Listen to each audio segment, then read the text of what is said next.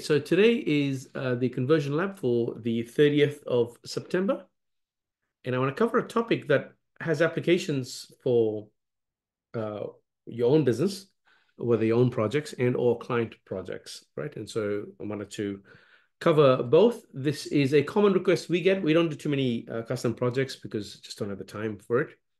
But I've done quite a few in the past, and so late last in the last month or so, I've been working on a Web3 project. It's a very large uh, well, it's a very well funded, I should say, startup based out of Dubai in Web3 technology.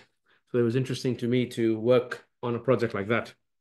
So that's why I took that project on, uh, mainly just to learn about Web3, which has been very, very interesting. So this is not about Web3. Let's talk about the actual delivery part of it. So I'll talk about pricing and sort of sort of selling of this next week. But I wanted to cover off the delivery of it because even though a lot of people on Facebook groups and all this stuff like saying I'm having a hard time getting clients, the real problem is actually not the client acquisition side, though for that person that problem is real. It's it's that a lot of people can't scale this beyond doing a handful of projects and then they sort of max out. And so how do you do this at scale was has always been the question. I did it some time ago, but I didn't have the right team with me. So we're rebuilding this part up principally because it's getting easier to deliver this sort of services. That's firstly. Also, my own personal understanding of how do you deliver these services has also increased, by a lot as well. So that's the other reason for bringing these sort of things back in. So in the next 2 3 months, we'll have something available. So anyone who wants to, it's once again, it's not going to be a big part of the business. I prefer not to do it, but if someone's getting really stuck here, let's just take care of it for you. That's the main reason. The other reason is that whenever I've palmed it out, saying, "Hey, listen, just go and see this X person," it always comes back saying, "Nick, it was crap," or sort of, "I was only happy with the way they did tracking or something, but everything else was just a bit of a shit show, and I couldn't get anything done, or it was delayed, and so on and so forth." So I wanted to cover that off as well as part of the experience. So the first thing is obviously you want to look at the client or the person who's requesting this and what are their expectations and what are their skills levels. And I'll cover something at the bottom here as well. What's your current growth and profitability? Is it a new niche? Is existing? Have they bought a service similar to yours, as in a done for you service previously? And what's their position on project creep? And the reason for doing this, I learned quite late actually, after I had one or two very difficult projects, is when I realized, you know what, I need to go back and kind of reassess how we're doing this, and kind of like the auditing the client became kind of like the number one thing to do for me, at least in the framework that we follow. That's the first thing we do. I couldn't care about the project or the job or how much it's gonna get paid. Am I dealing with the right group of people here for whom this is a good fit, as in whatever we're gonna do, and they're of the type of person that actually should buy this and can afford it. So the should part is actually an important one because sometimes I'll jump on calls and someone will be like, "Hey Nick, I want you to do a project for me." And I'm like, "Okay, cool. So what do you currently do?" It's like, "Oh, I've just started a new business." And I'll be like, "Okay, so you've done this previously, and this is a new niche you're going into, or tell me what do you mean by new?" And it'll be like, "No, I haven't done this online thing before."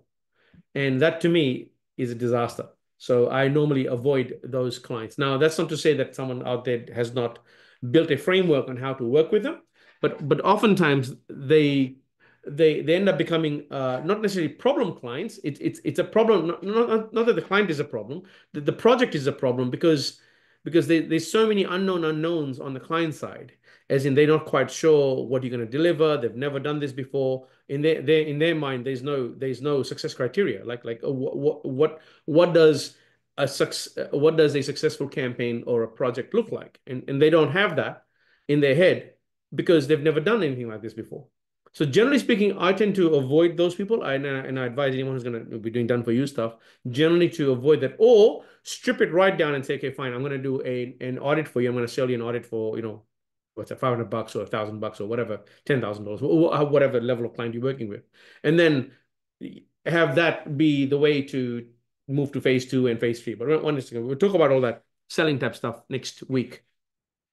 And that's the most important one that I've found. If and I'm more than in my case, how I do projects now is I'm actually walking away unless I'm given a good enough reason to stay, rather than the other way around. Like yeah, I'd rather not, because it obviously sucks the life out of you. It is time for money type work, and at this stage of Lead growth, I'm only doing it to get an existing user over the line, or you work with an existing user to make sure that they can kind of scale up.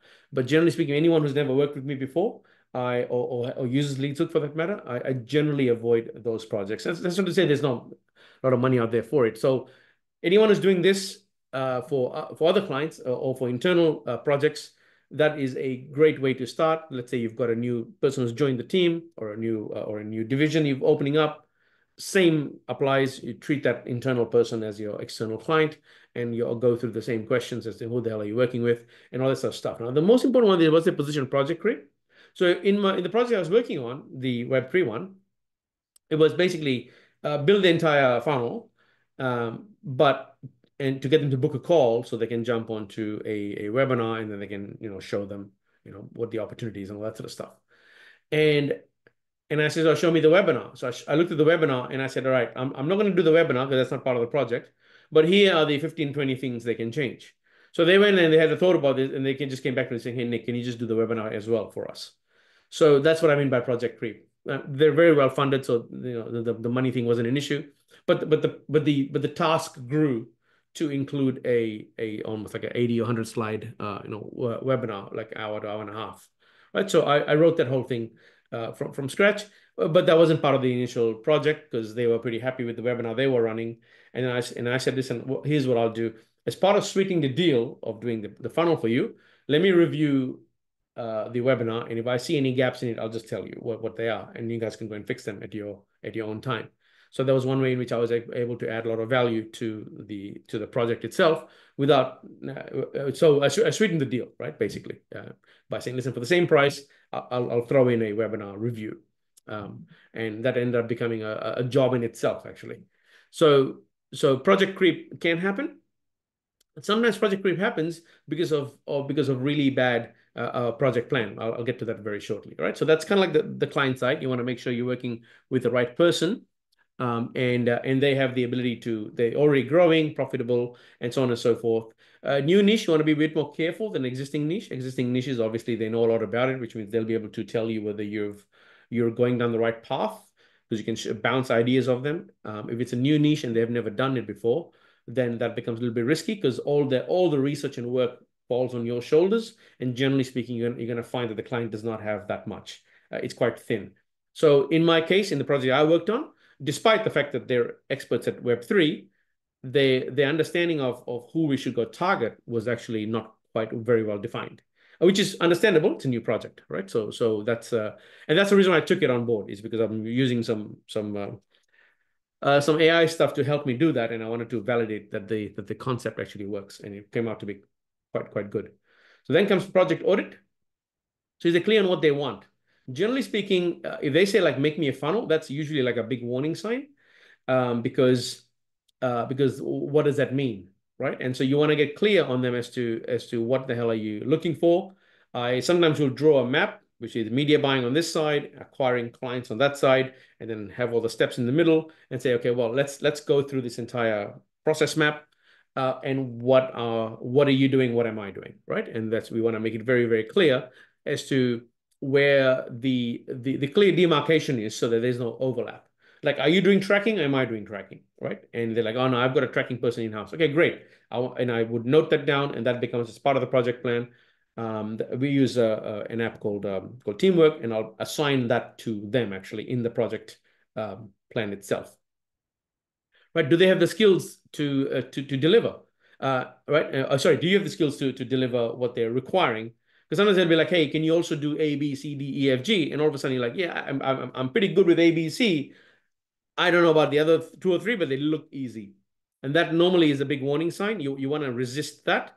What you can do is say, listen, why don't I deliver on this ABC first? And then let's do the other part later. Let's get something off the ground. So oftentimes you're better off stripping the project down to something that's deliverable, that has got some chance of getting into the market and is very well defined as to what you're going to do and what they're going to do. If the project starts growing and you start doing, bolting all sorts of stuff on, it's usually a warning sign, and you want to kind of walk away from that. Or not walk away. You have to go back to the negotiating table and saying, listen, either it's gonna stretch in two ways, right? Either it's gonna cost you more, and I need more time, right? And you need to negotiate both of those things, obviously. Right. So once again, we'll talk about pricing and all that stuff next week. The skills and capability segregation. Yeah, what will you do and what is required from the client? Do you need research from them? Do you need access to internal resources? Do you need their sales data? Do you need their current lead data? Do you need access to the call center? Like what's going to help you deliver the project?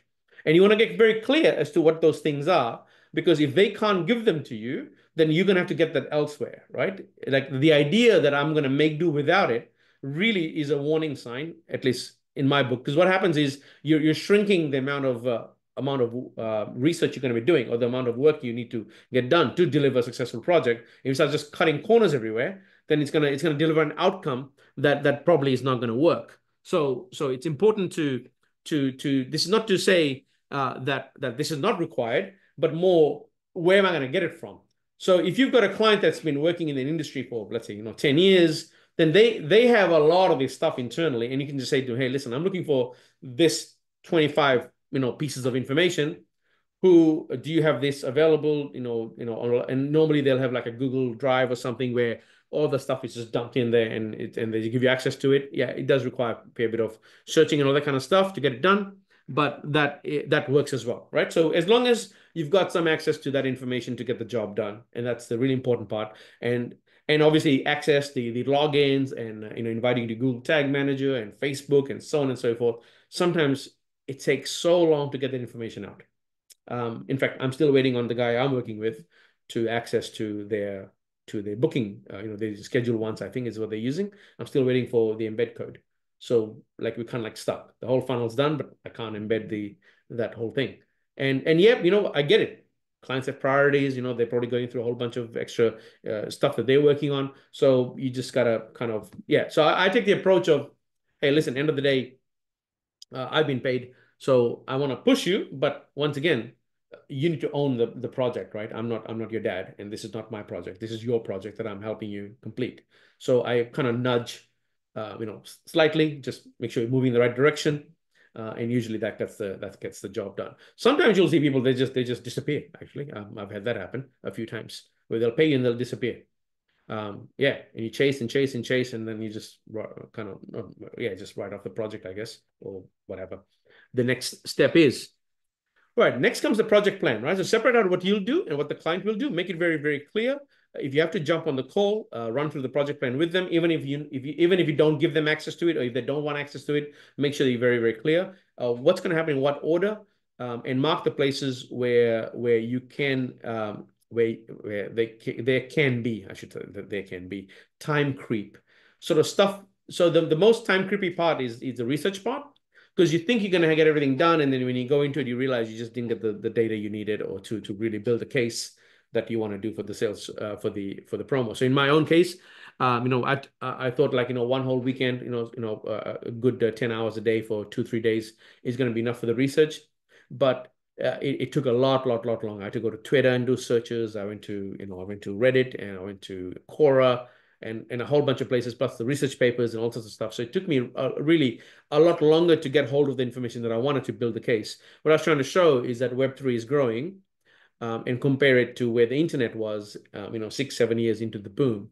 and to show that if Web3 is above where the internet was, then can you imagine what's going to happen in 5 years or 10 years from now? So almost like show the hockey stick. I wanted to present that as one of the elements as to why this is such a good opportunity, right? So I was looking for that data point to make that point, because because these guys are putting a lot of money behind it. I believe it's a, it's extremely well-funded project.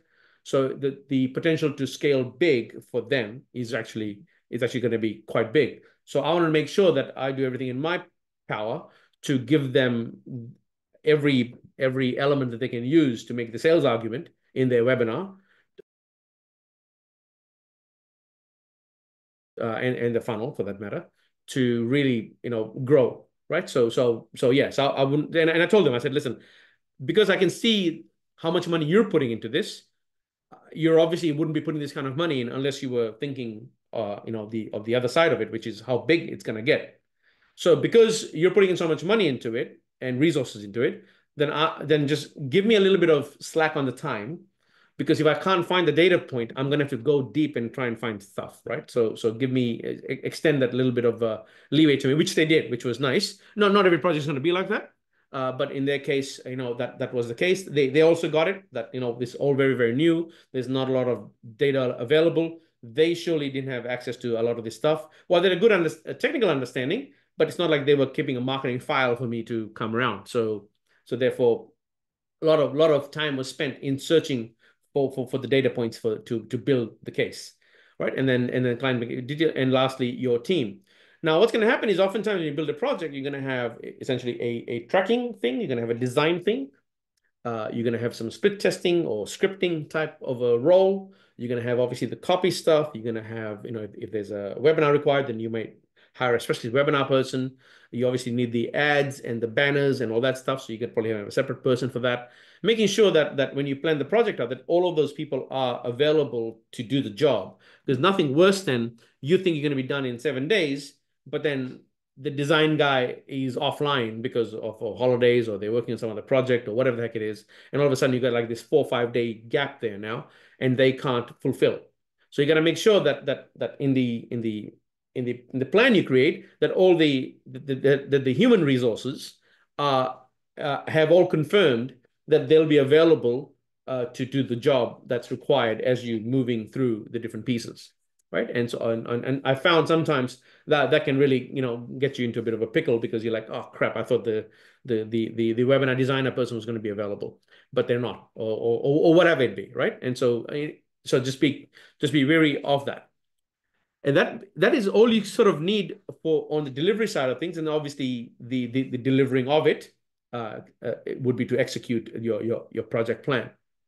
But I think you can avoid a lot of problems in done for you services by just not signing up clients that are not a good fit. And I know that a lot of webinars and a lot of Facebook groups focus a lot on how to sign the customer. The problem is that if you sign the wrong person, or if you don't have the skill set to deliver what the client really needs, then you are going to have, a bad experience. Partly your fault, as in our fault as service providers, if we take on projects that we just don't have the skill set to deliver on.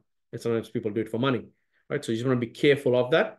The other time it's your fault as well when you take on a client that's just not a good fit for you, or who hasn't done that. So usually, have you bought a service like this, or similar to yours previously? If they say no, that's a big red flag for me, because they've never gone through an experience where potentially they're paying, I don't know, 5 grand, 10 grand, 20 grand, 50 grand, depending on what kind of project you're working on and what kind of sales materials you created. It could be a fairly high ticket or relatively high ticket item. And with that comes responsibility. Like no one's going to give you, 20 grand, 30 grand and you not deliver, right? So just making sure that the pricing aligns to what the outcome you're going to deliver on.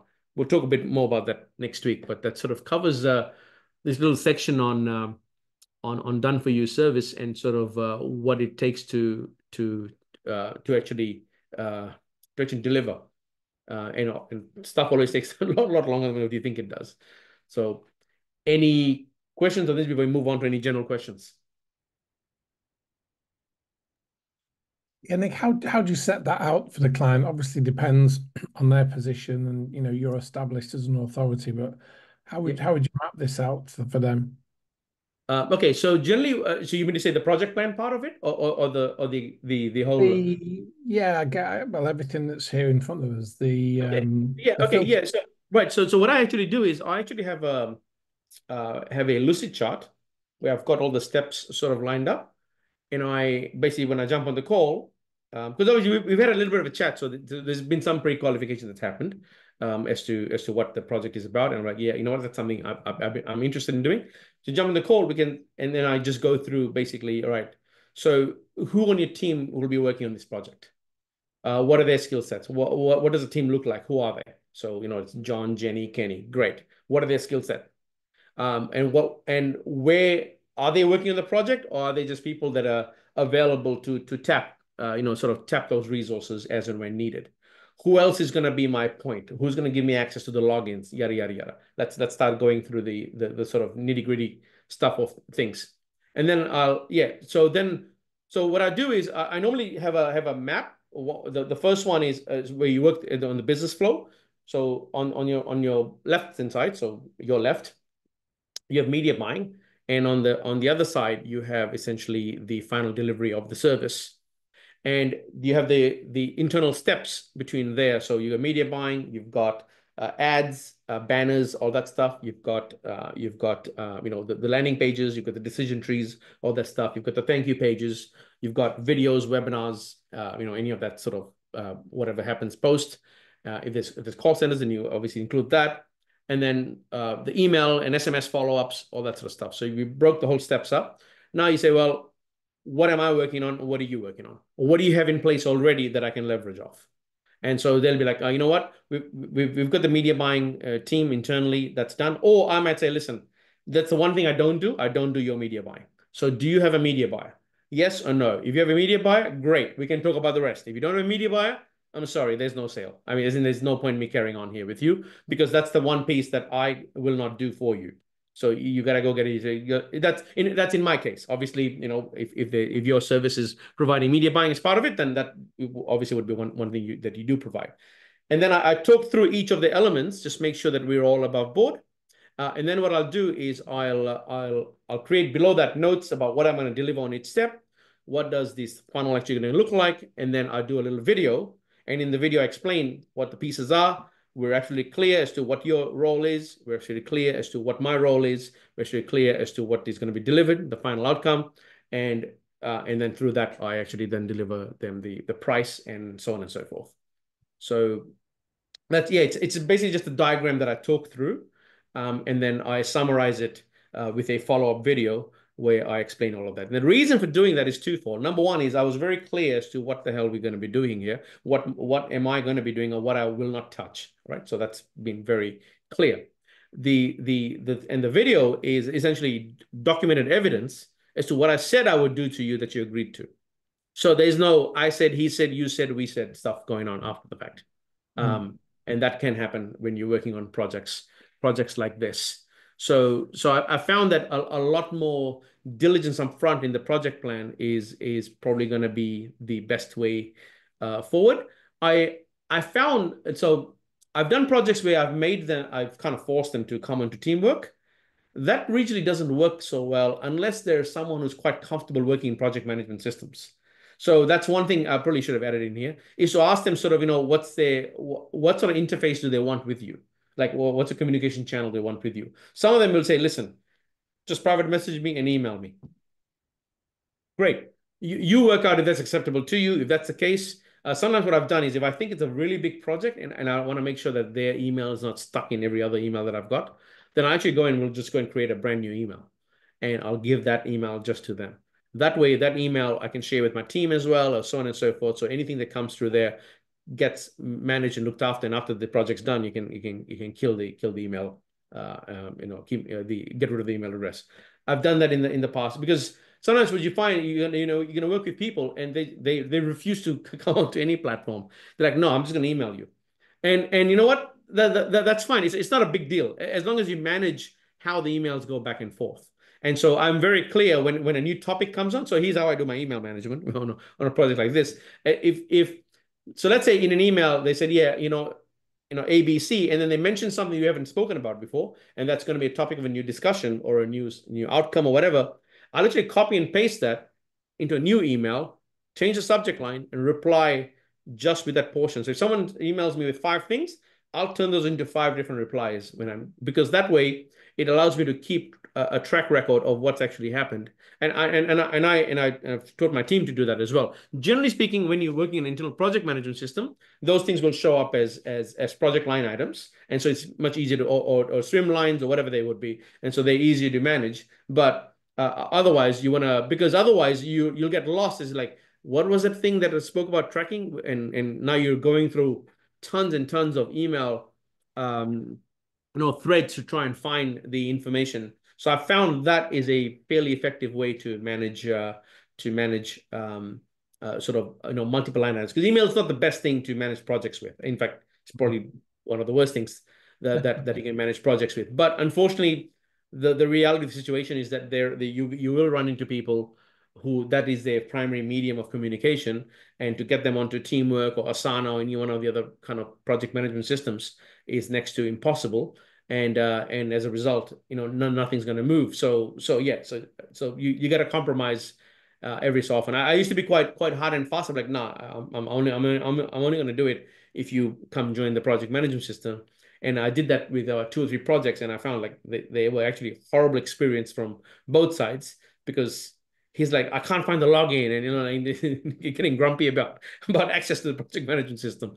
So I kind of like, yeah, I reversed that course because I learned from the experience. I'm like, okay, you know what? There's a group of people out there who you cannot change, and so it's best to work with where they're comfortable, and then you manage the best way possible. Cool. Thank you. No problem. It's actually a very lucrative area, but very few people do it well. Because even agencies, they'll come on, they'll do 1 or 2 projects, and then they'll cap out because what's missing is that systemization of the whole thing, like turning into like almost like a McDonald's, where who's going to make the burger and who's going to fry the chips and all that. If you think of it from that perspective, these projects are actually really quite generally not that difficult without notwithstanding obviously that first part there, which is making sure you don't take on clients that don't that aren't a good fit for you. In fact, there was one person that I worked with where they were not interested in server-side tracking because they just don't get it, and they were quite adamant that I want you to fire the pixel on another secondary thank you page. And my team member went through and did it, gave them a better outcome, right? And yeah, he actually got really, really mad. He said, "This is not what I asked for.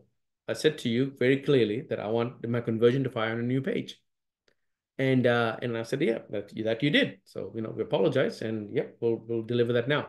So this is where these sort of things you learn about the person, and you're like they're pretty adamant in how they really want to see things, and that's fine. And you can suggest that a better approach would be this. Do you still want to do it the old way or the new way? And if they say the old way, you know what? That's the end of the day. They're the client, and they may have other reasons for it. Perhaps they've got other team members that they're working with, or maybe their team is not very sophisticated. And so because there could be other considerations that you're not aware of.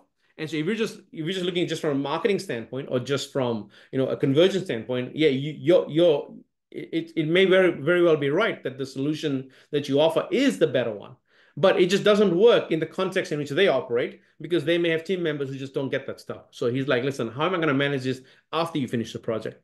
And so those considerations may not be visible to you. And so I normally take the approach of saying, listen, like I'll present my option, but it's not, it's like not like binding on you in any way, and it's not mandatory for you to take it. This is what I suggest, and if you trust me or if you want us to do the best outcome, do it this way. But if there are some very good reasons why we shouldn't do it this way, you know what? I respect that, and we'll do it your way. Because yeah, like I said, there could be things that they're considering that you're not aware of. Cool. Any other questions? Jonathan, Eric, how do you guys manage this stuff? That's a great question. I mean, it is a challenge. We've been focused on trying to build out. Our strengths are definitely on the sales side, bringing in the clients. Yeah, It comes down to delivery.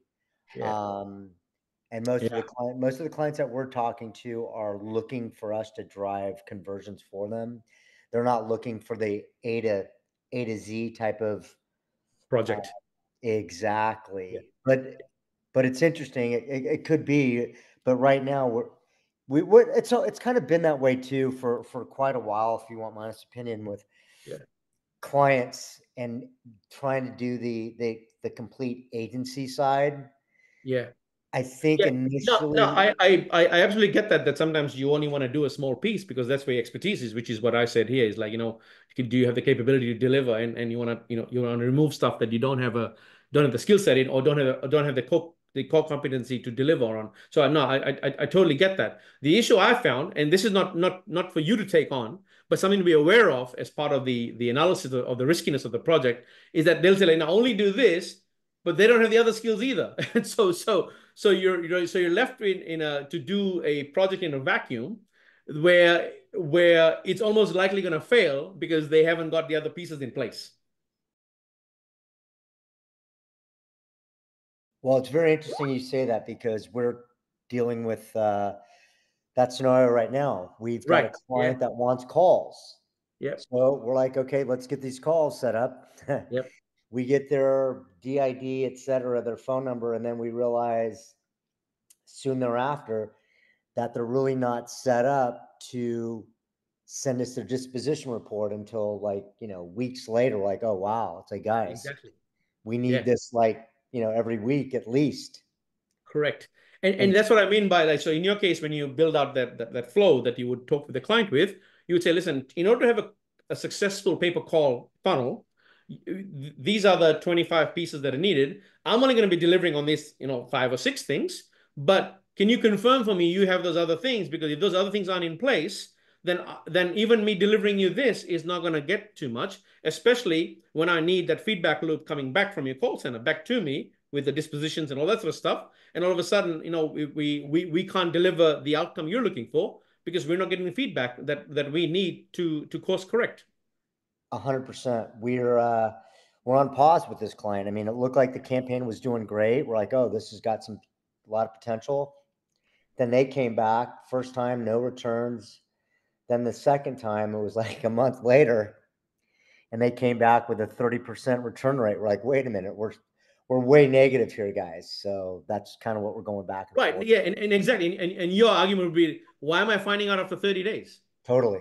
Yeah. Like why didn't I find out within 3 days or a week at the latest? Why are we finding this out 30 days later? And then now obviously they're pissed off because they've got a month of calls and you haven't had a chance to make adjustments to the funnel, which could have easily, saved a whole lot of stress and money and time on all sides. Yeah. Yeah. Yeah, I think with some of the bigger clients, I think honestly, probably better to deal with. correct. Simply, I agree. they've got their processes in place. Correct. What we found with the smaller, especially home services, they are just there's a lot of hand holding, Correct. and it sounds like it's good initially, but then at the end of the day, it's like, okay, Yeah. it's more of a challenge. Yeah, I agree. I agree. And that's where you want to be very clear as to who you want to work with, right? So in your case, you obviously don't want to work with the smaller level clients who don't have the systems and processes in place. So in your case, your client audit would include stuff like that. It's like, okay, cool. Do you have, whatever your pay per call infrastructure in place? Do you have, this in place, that in place, and whatever the various questions that need to be asked, you would actually assess, even though that may not directly be related to what you're going to be doing, but the fact that they don't have those things in place ends up being that there's somewhere something's broken. So you may not actually you may actually be in this situation like you currently are, which is 30 or 60 days later, everything grinds to a halt because they can't, because they actually don't know what's going on.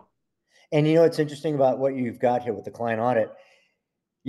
Honestly, it's just one of those things like, hey, let's just bring the client on and let's just see if we can deliver, whether it Yeah. be leads or calls for them. But it's definitely key here, Yeah. setting expectations, understanding, hey, we need returns.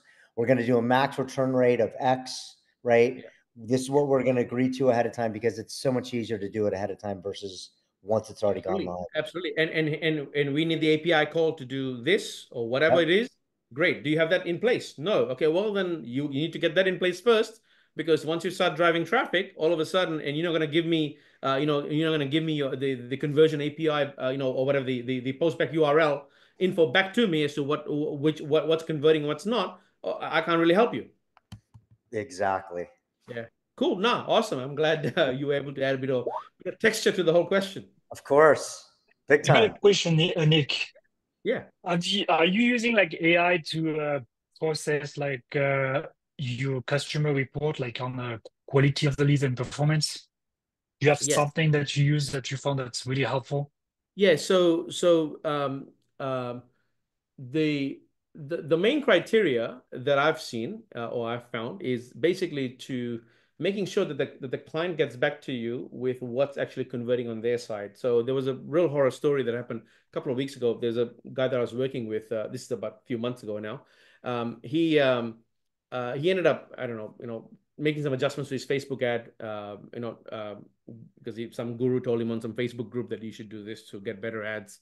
He dropped his CPA, but the ad language changed the conversation that he was presenting to the marketplace, and so he started getting really lower socioeconomic type leads, like i.e. the people who couldn't buy the stuff the client was selling.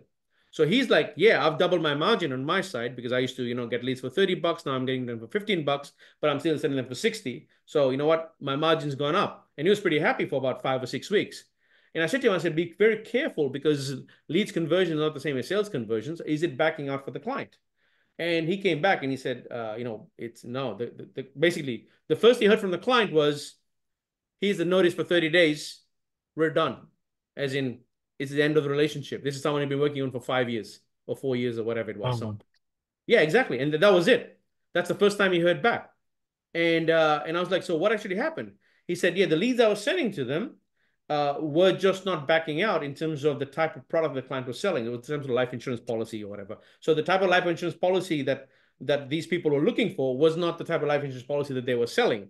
So so the ad, what the ad did, or what the language of the ad did, and the appeal of the ad did, it started getting clientele that were designed to buy lower priced products, essentially, and so that was it. It was the end of the relationship. For over 4 years has gone down because what happened when this started happening, they started going out to market and finding another lead gen. They've assigned another 2 or 3 lead gens to replace him.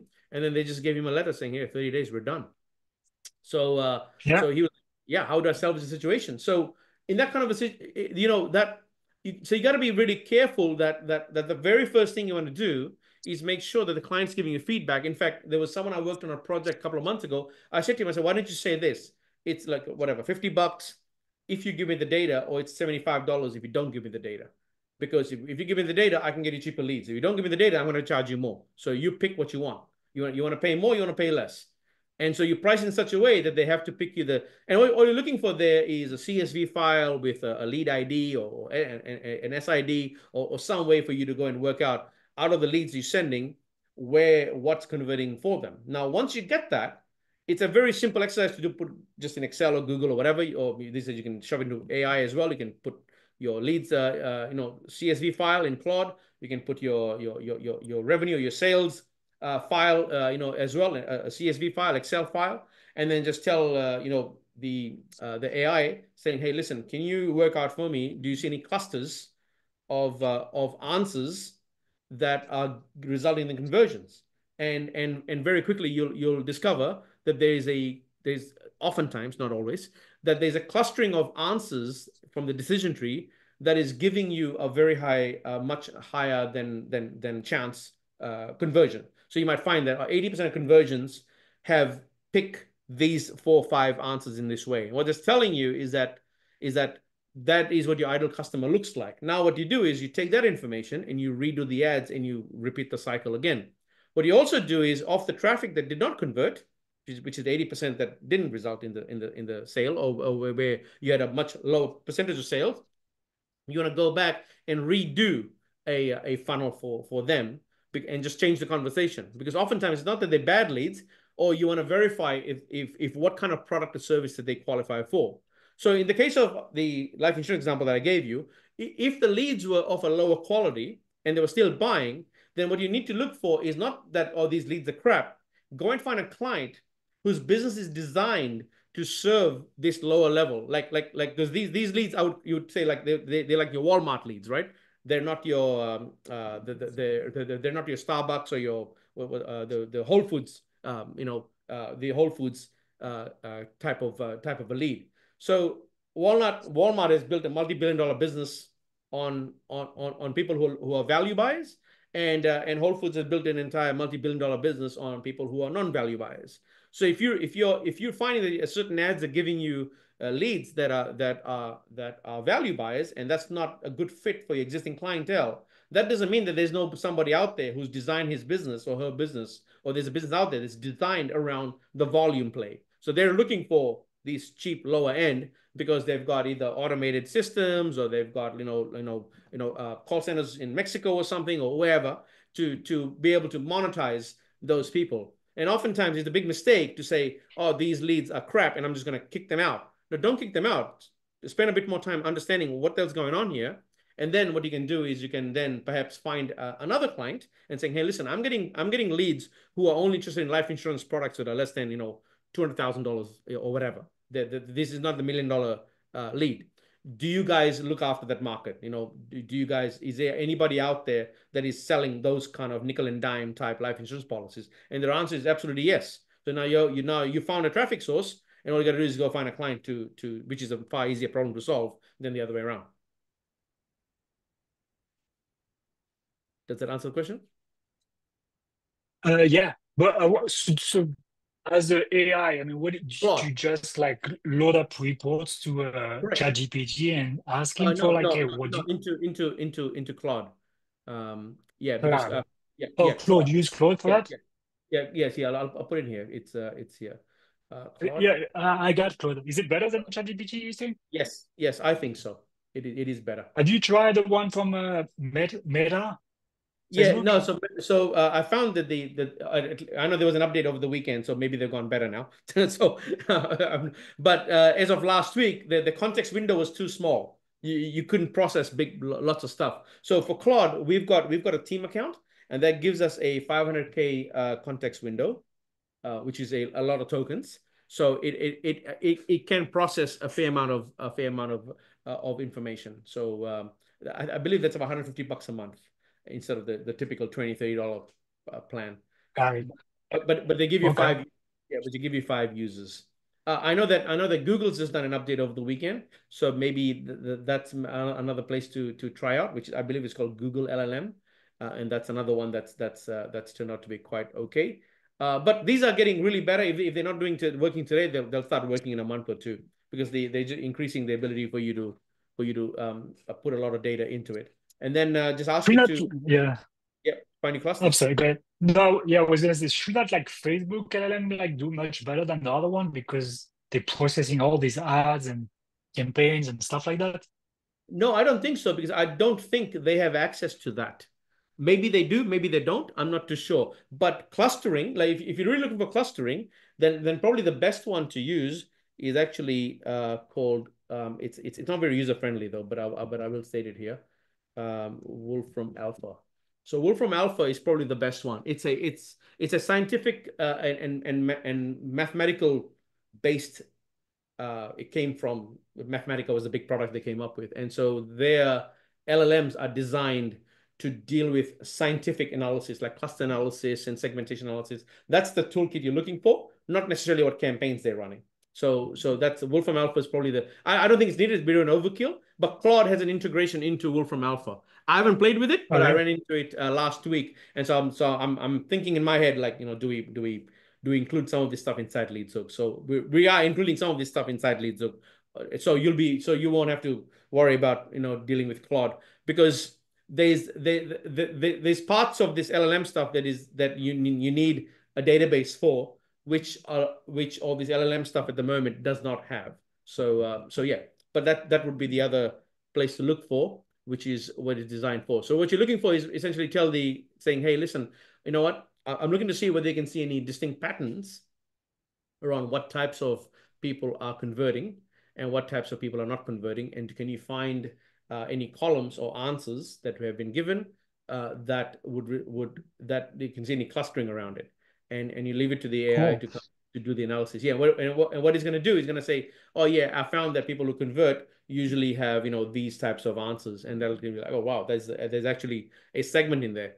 Now the best thing you can do with that is actually change the language of the ad itself, or that would be the test, where you are aligning the ad directly to the answers that have already been given to have a tighter match to the audience that's there.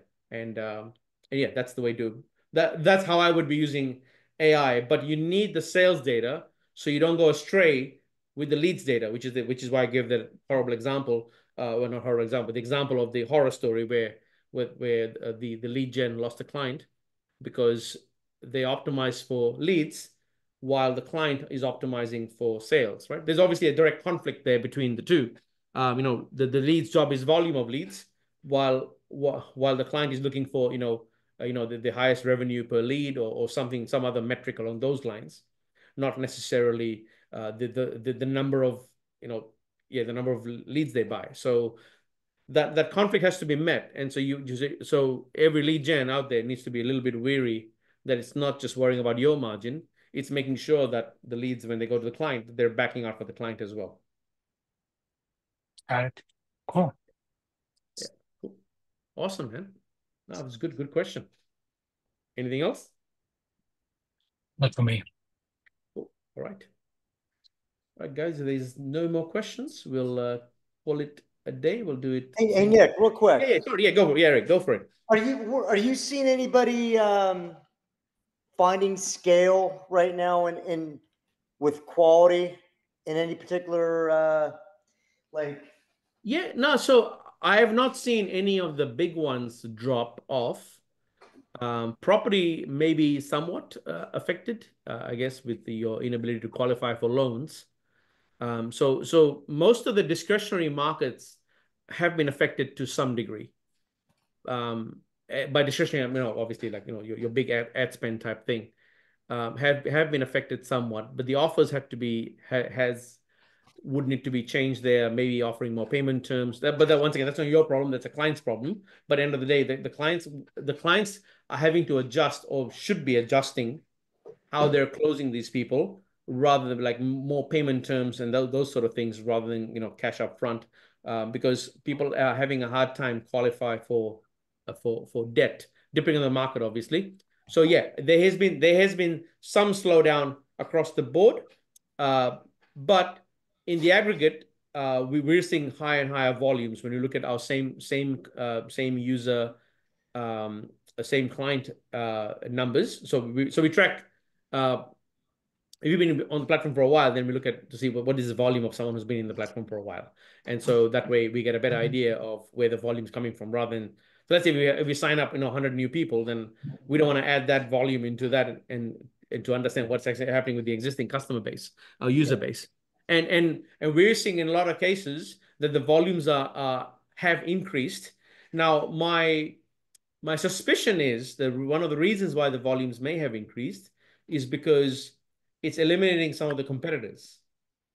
So as a result, the person who's left in the market is picking up more market share. So by that, I'm talking about scale. So while the pie may be shrinking a little bit, it's also killing off people who are not sophisticated, because obviously they will be the first ones to go because their CPAs won't work. So it weeds out the weakest, right? In a shrinking market. So therefore then that demand then shifts, or at least a portion of the demand shifts elsewhere. And I think that's where a lot of the existing people are picking it up. But that's the pattern I'm seeing, actually. Cool. Okay. Fair enough. Yeah, good question. Cool. Thank you. Yeah. No, it is affecting people, this whole this obviously interest rates and all that stuff. Here in Australia, much more, principally because we don't have 30-year fixed mortgages. So when interest rates go up, it changes, within 30 to 60 days, it hits you. So we don't quite have that leeway that you guys in the US where you have 30-year loans. So if I'm sitting on a 2% or 3% home loan, I don't have to be worried about anything until I'm buying a new home. or selling or Sure. trying to sell, then obviously it's going to affect the market because the buyer is going to be, buying at 6% or 7% or whatever the current rate is.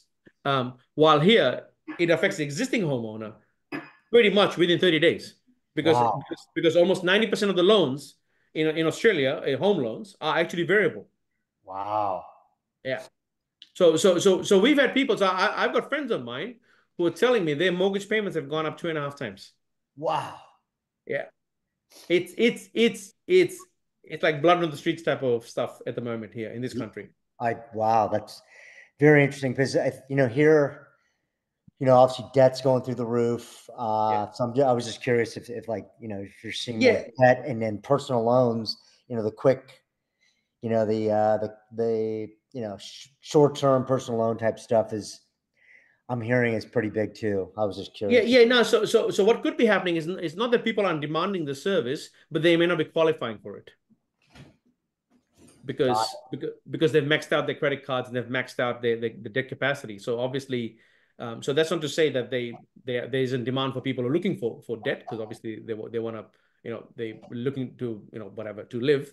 But the issue is that they just they won't be qualifying even at the subprime level because they've already maxed out quite a lot of stuff. So yeah, unfortunately with the rules that came about after the GFC and all this sort of stuff, lenders have to be a bit more careful because they might be wearing it this time. So there's a little bit more conservativeness. I've got a good friend of mine in New York State, New York, New Jersey. He has a bunch of restaurants and like liquor stores and florists and all that. So I called him about 2 weeks ago, 3 weeks ago. We had a good chat. And I said, how are things going? Because he has a great ecosystem of businesses across the board because he's got flowers, he's got restaurants, he's got liquor, he's got daycare, he's got dry cleaning, he's got like a spa or something. And so when someone has like those many businesses and they can see, and I asked him, I said, so how's it going? And he said, across the board we're down. He goes, I've never seen that in 20 years. Yeah. Yeah. We're Yeah. hearing things. A lot of people are down too.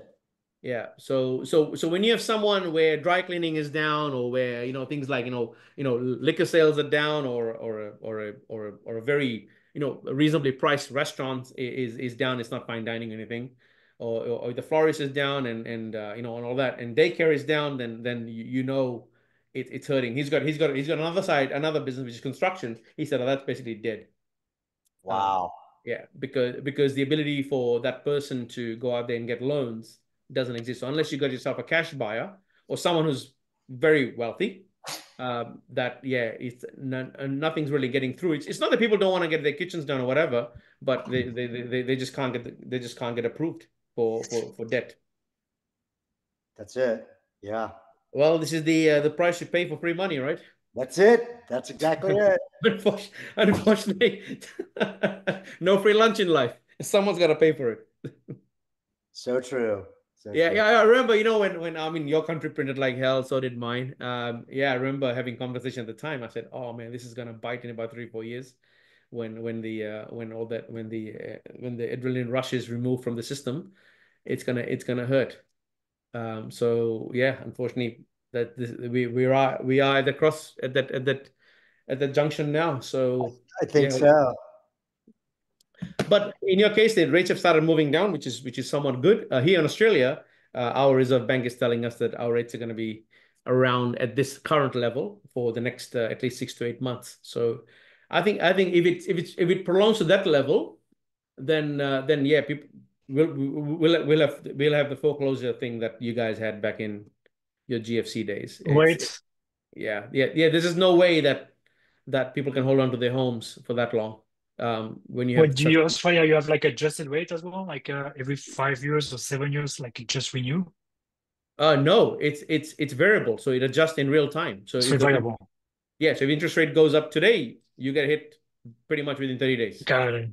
Yeah, same as you. France to me is more conservative. They do like long-term rate, like 15 Yeah, years, 20 years. yeah, yeah. No, not here. There's no long-term rates. It's if anyone does fix it, it's like a 3-year fix. So it gives you like a honeymoon for 3 years, and then it goes variable.